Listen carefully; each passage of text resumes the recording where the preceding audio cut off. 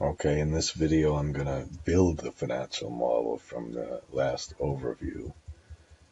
We'll see if my dog barks again. I hope she, well, it doesn't matter if she does. Okay, here's one of the very first principles. You start with the closing balance, not the opening balance. So we're going to make the depreciation first.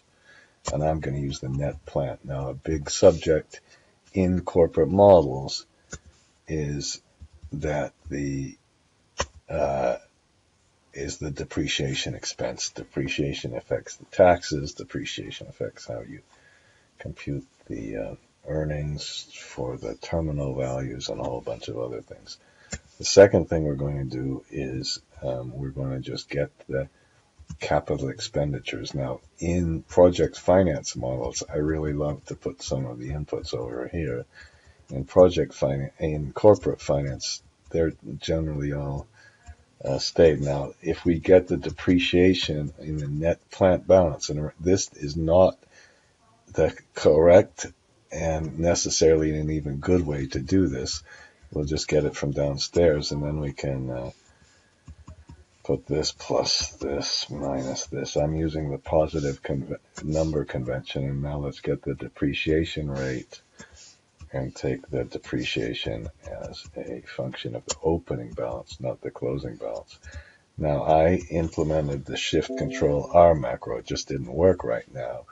I had earlier put this in the file. We go to this and press Run, and now we can just press Shift Control R. That's in a different macro. Now, we'll use a very similar thing for the debt balance. Just go up to the balance sheet, find the debt. The opening balance is the closing balance of the debt. Now, this is the big difference. When we go to the new debt issued from the cash flow, we can't get these things. This is added debt balance when it's negative. So we have to get this straight from the cash flow.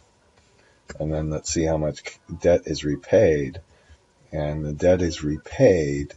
Reduce the debt balance. We reduce the debt balance when the cash flow is positive.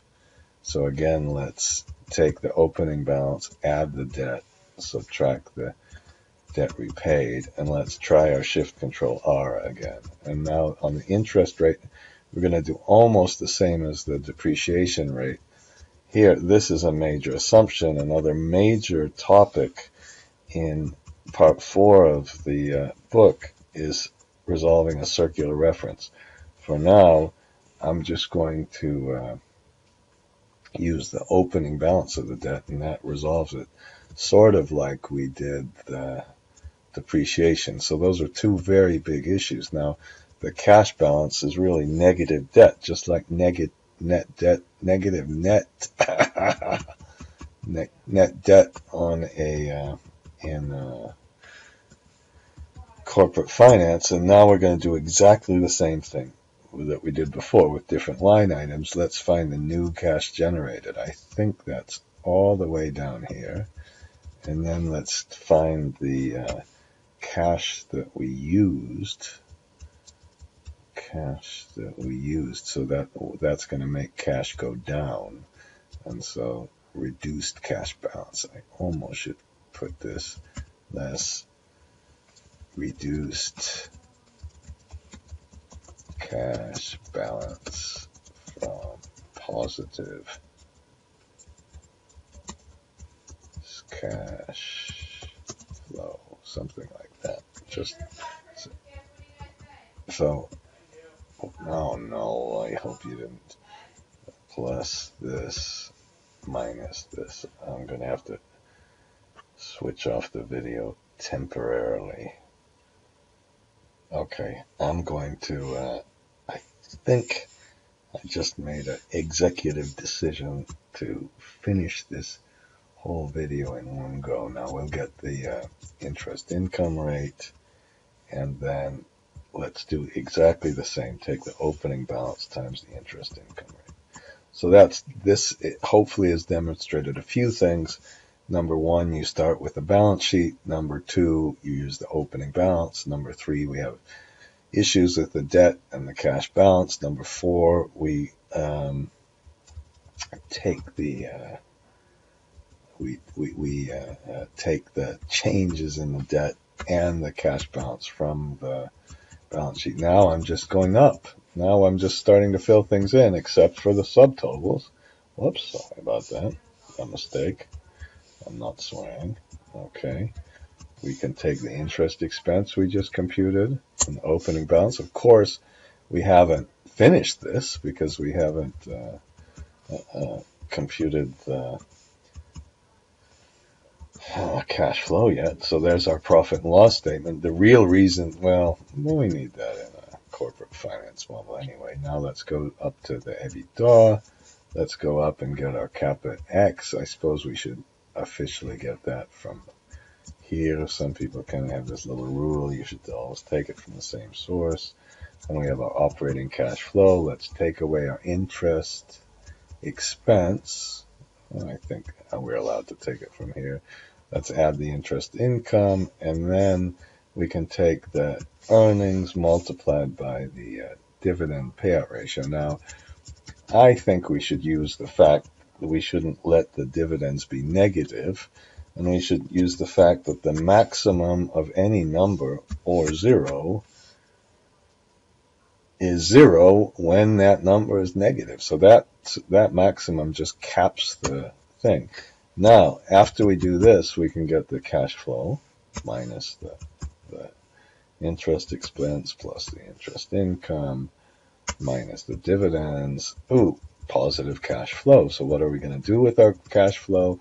Well, if it's positive, we'll reduce the debt balance. But so let's put maximum of this number or 0. And now if it's negative, we can do the same thing. My little trick is to put a minus of this number or 0. So if it's 0, if this number is 0, let's just make our EBITDA to be 20 for a minute. So that just makes that number positive. When it's negative, we make it positive. I undid that. And then our cash flow, after we see how much is reduced, is this, plus any cash we get when it's negative from reducing the cash balance, minus we take away. And then the final thing we'll just do is, if this number is greater than 0, then we're going to add to the cash balance. That's just where we put all the cash, like Apple does. And then we take this number, whoops, and we put a maximum, and we put a minus of this number, or 0.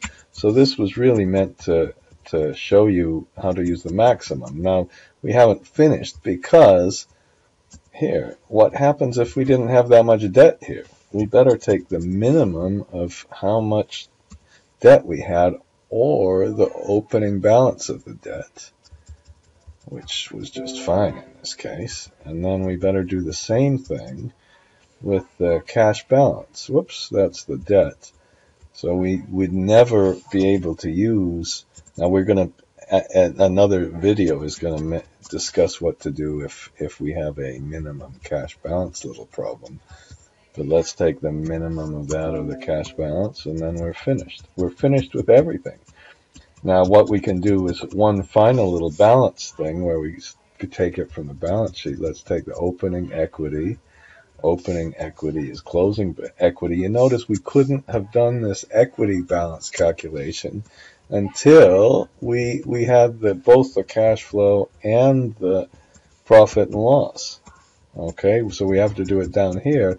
And then here's the key. We can then just take an equal sign, and let's use the closing balance of the cash. I hope we have this here. Uh-oh.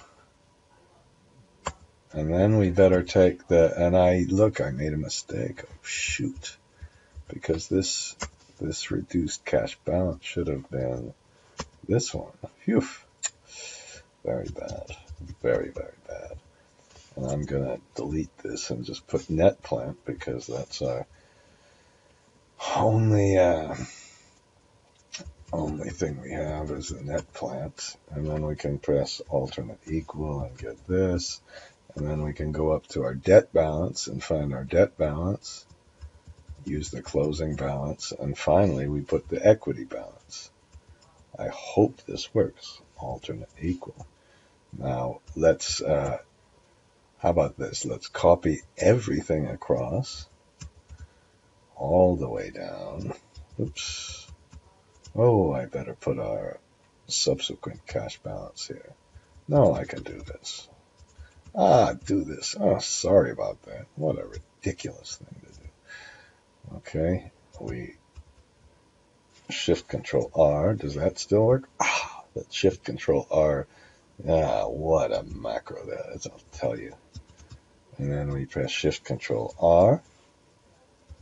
It looks like we were okay in the first year. Okay, and let's press Shift Control R. And we were same in all the other years. And let's put a round of this one or 3 digits. How's that? And let's make that equal to 0. And then Shift Control R, and let's use the AND statement. And one of the best feelings in the whole world is getting this balance sheet to balance. Okay, and I think that's it for the corporate model. It's got a lot of the principles of the corporate model in a very simple thing, and I'm sorry it kind of took a little bit long. We're at 11 minutes. That's a pretty long video, so I'm going to stop it now.